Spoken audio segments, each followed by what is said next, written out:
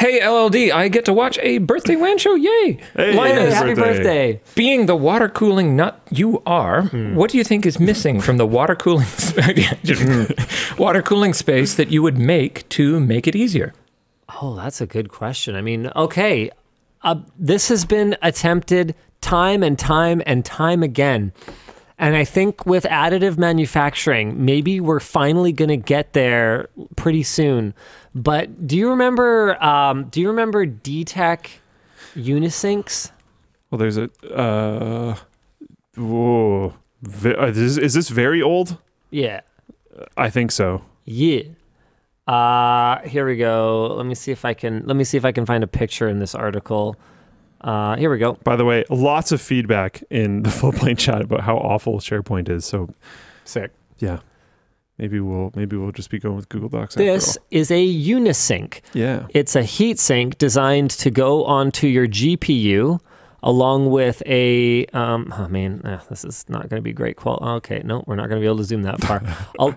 There we go. Along with a GPU block that handles cooling the graphics processing unit itself to handle the RAM and VRMs and all of that good stuff. Let's go ahead and go to installation here. So the finished installation should look a little something like this. A block to handle the actual heat generating components, and then a big heatsink fin array that shouldn't need too much airflow over it in order to handle the rest. Now, I think with modern GDDR6X, and I mean, presumably whatever's coming after that, it may be optimistic to handle those components with basic heat sinks like that. So maybe a future like this will, or maybe I shouldn't say a future like this, maybe something like this will never be possible again in the future. But I think it would be absolutely incredible if we could go back to non-PCB specific GPU blocks and just use a standardized block, just like we do on CPUs, with a hold down plate that you can swap out if you get a new GPU.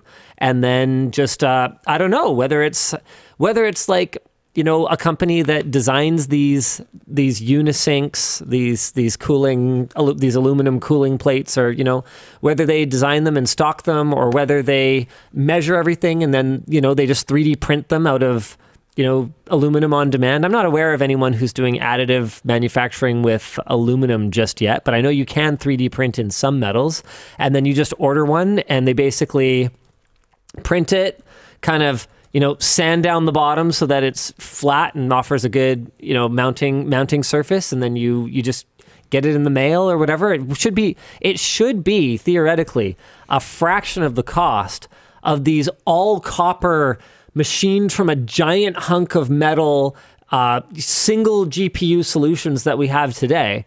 And I would love to see that return, because it's one of the things that makes water cooling so expensive. A pump you can carry forward to multiple builds. A reservoir you can carry forward for multiple builds. I used my last D5 pump for over 10 years before it finally gave up the ghost. And a reservoir, if you maintain it properly, there's no reason that you couldn't use it longer than that, especially if it's a good reservoir that uses O-ring seals rather than just gluing together acrylic panels. So CPU block, unless you must have another degree off or 2 degrees off or whatever, you could still be using a CPU block from 10 years ago. Nothing would prevent that.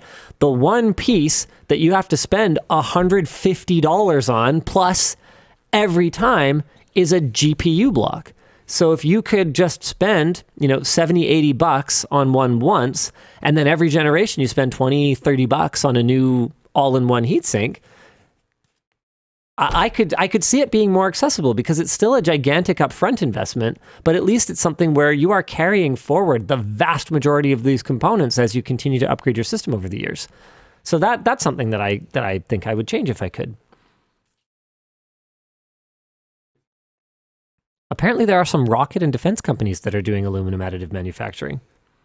Okay. So yeah, maybe we're not that far off. That would be super cool.